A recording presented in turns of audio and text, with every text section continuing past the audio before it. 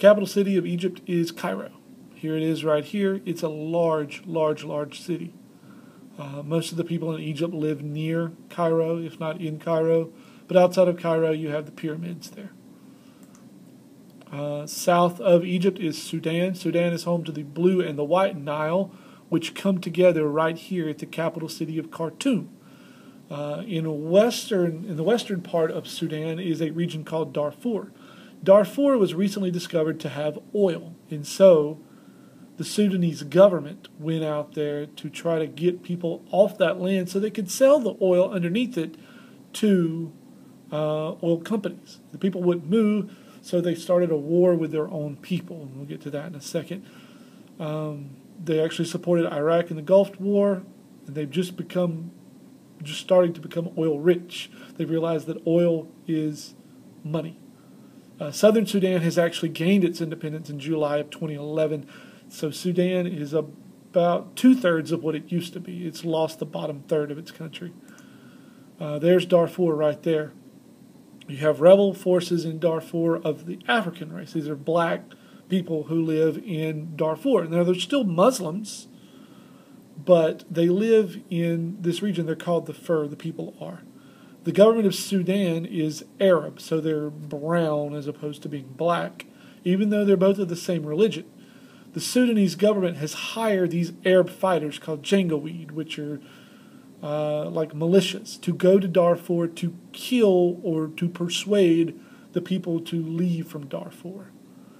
So the Janjaweed is this separate group away from the Sudanese army.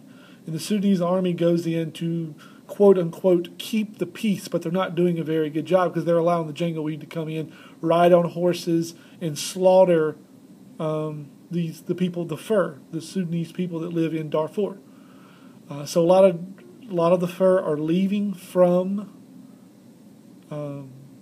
Darfur. They're moving to Chad or the Central African Republic. Estimates, we really don't know true estimates because we've only just found out in the past 3 or 4 years the extent of the brutality that Sudan is doing. Probably 500,000 people are dead. The UN is trying to put pressure on their government, and they've actually issued a warrant the International Criminal Court, has issued a warrant for Omar Bashir, the president of Sudan, for his arrest for crimes against humanity. Of course, if he doesn't come to one of the countries that agree to this international court, then he's free to travel there. And that's what it looks like. It's very dry out there, but people are being killed. And it's a very sad state of affairs. Now we're moving from northern Africa to the Middle East, the Near East, Southwest Asia. Turkey. Turkey wants to be in the EU. Let's go back one. Turkey's right here, and Turkey has 2 parts to it. One part in Europe. I saw Egypt down here. One part in Europe and one part in Asia. So it's one of the few countries that is part of 2 different continents, which is kind of intriguing. But it wants to be part of the European Union. Most of the country is in Asia. It's also known as Asia Minor. It's where it gives Asia its name because the major section of Turkey was known as Asia Minor.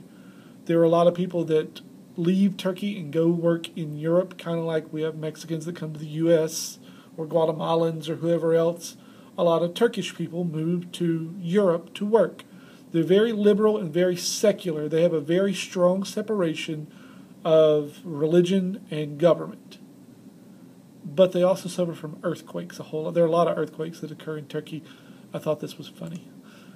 Hagia Sophia is this big, huge mosque in Istanbul, the largest city in Turkey. And this is the Bosphorus Straits. This is the body of water that separates Europe from Asia. But it's also a very important shipping canal into Russia. We have Lebanon, which has multiple religions, particularly Christians and Muslims. It's closely tied to Palestine, but it's been going through a civil war. The capital city is Beirut. In 1984, a lot of American Marines were killed in an assault on the American forces in Lebanon. Now we get to Israel. Israel is one of the most hotly debated issues in the world today. The problem happened is that after the Holocaust, and after World War II, the United Nations decided they were going to establish Israel as a country. Before this time, Israel was not a country, and the Jewish people lived all over the world.